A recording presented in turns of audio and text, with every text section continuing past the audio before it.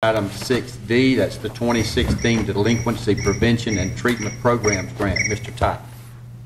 Yes, sir. And again, this is a continuation. We're currently operating 2 separate juvenile justice incentive grants through the CJCC.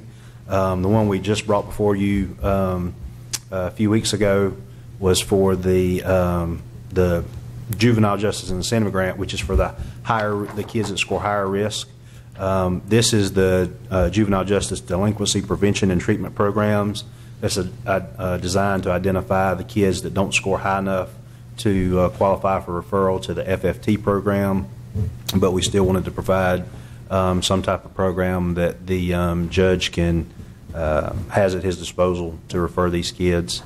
So again, the CJCC has indicated they're going to continue funding this for another year, and so Judge Counsel is in the audience. He's here to answer any questions you might have related to the program or the how it's been working, that kind of thing.